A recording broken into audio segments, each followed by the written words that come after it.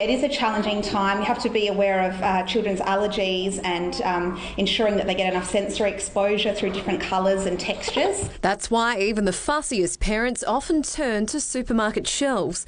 But a study by South Australia's Health and Medical Research Institute found the labelling on brands we know and trust can be a little hard to swallow. The wording on the packages and the images on the packages made these foods look healthier than they actually are. Organic and natural, no added salt and sugar.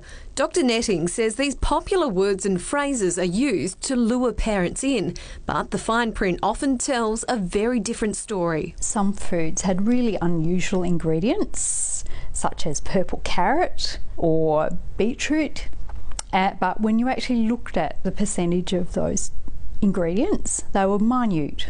Of particular concern, toddler snacks. Researchers say many offer little to no nutritional value. Puffed and extruded snack products that may have had a sprinkle of vegetable powder on them. Dietitians are urging parents to think of commercial baby foods as they would a takeaway meal, something that's fine every once in a while.